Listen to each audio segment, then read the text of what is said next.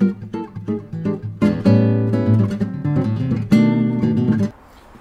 I'm Steve Wheeler and I'm here today to talk to you about digital literacies. Now, digital literacies as a plural, there are lots of them, are really vital if you want to fully participate in the digital economy, the digital society, whatever we call this place that we live in now, with all of this pervasive, ubiquitous technology that surrounds us. Now, digital literacies help us to do a number of things. They help us to critically evaluate content that we come across online, for instance. They help us to navigate around the environment that we find ourselves in. They allow us to create content, organize it, repurpose it, share it. There's a whole range of things that digital literacies will allow us to do.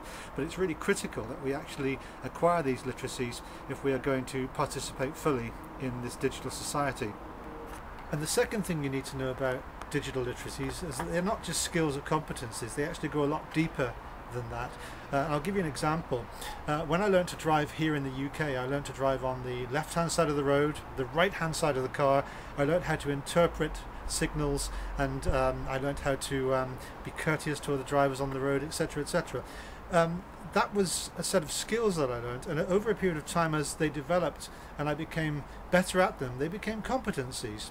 But that all went out the window when I went across to America and worked over there and learned to drive over there, because in effect everything was reversed. I had to learn to drive on the right hand side of the road, on the left hand side of the car, and I had to learn a whole new script, if you like, about how to interpret road signs and different conventions and modes of driving actually in America. And it's the same in other countries. It was an alien environment for me. So in effect what I had to do was learn literacies. And I put it to you that digital environments are quite alien to a lot of us, and we have to learn a whole new set of literacies that go with the competencies and skills we already have.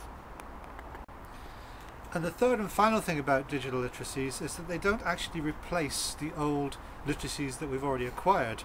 Things like, the reading and writing and listening and speaking that we all know how to do so well. But what they do in fact do is extend and enhance those across new digital environments as they become available. So in fact what we're doing is adapting our abilities across those environments. Transliteracy, for instance, is the ability to be able to present yourself equally well across lots of different platforms. So whether it's video like this on YouTube, or whether it's texting, or whether it's using Twitter or Facebook or email, we should be able to do those all equally well. That's transliteracy. So with this really short and brief video on digital literacies, I hope you've enjoyed it and you've learned something from it, and I look forward to seeing you next time. Bye for now.